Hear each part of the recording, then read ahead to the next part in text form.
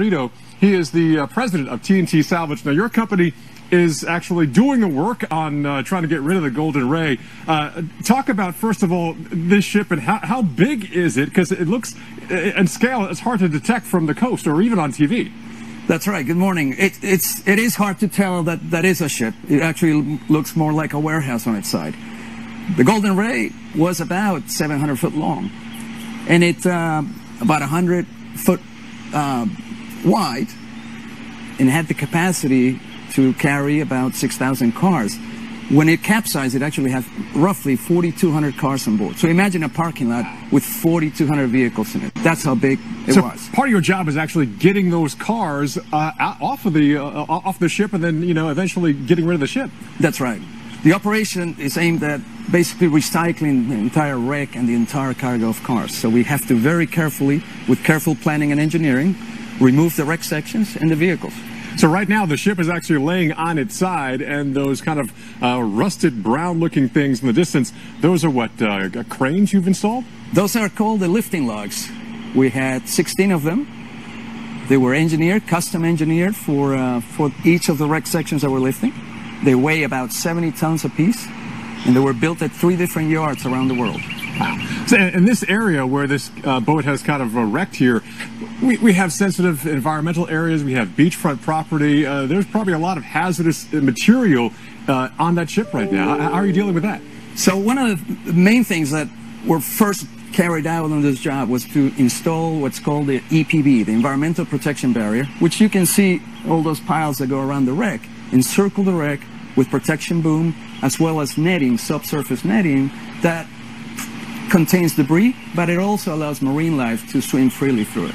So this thing capsized or shipwrecked in September of 2019. When were you guys first called on the scene, and when did kind of the removal begin? We began the wreck removal process in early 2020. January 2020 is when we first started mobilizing to the site. And since then, we've done the engineering, the planning, the installation, fabrication of the lugs, and commenced the operation. We have 3 more cuts to go. We've done a total of 4 so far. Okay, so it is May 2021. When do you expect to think that this thing will be gone from the area? We have several more months to go. Of course, we're entering weather, and that's one thing we can't control, weather. So yeah, talk about this, because another hurricane season. Last year we had, some storms threaten the area. So how do you deal with the threat of hurricanes? Part of our business is to be very weather sensitive and very weather knowledgeable. We have a heavy weather plan that we've implemented. We implemented it last year during the last season. It successfully proved that it works. We've refined it, we've updated it, and we're ready for it. And how many men and women do you have working on this thing?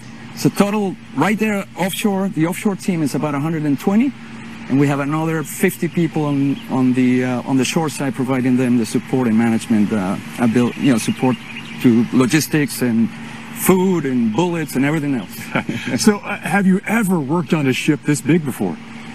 We have worked on bigger ships than this one, but never in this condition, and certainly not in St. Simon Sound. So what's very unique about working on this, and what can people see on the show coming up in a couple of weeks? You're going to see some very interesting engineering, and certainly some of the heaviest lifts ever done in marine salvage. What you see there, the yellow crane, is called the VV10,000. Each section of the ship weighs an average of 6,000 tons. That's really hasn't been done before. Amazing. So we're looking forward to seeing that. Mauricio Garrido, thank you so much. Thank you. With T&T Salvage, the president of that company.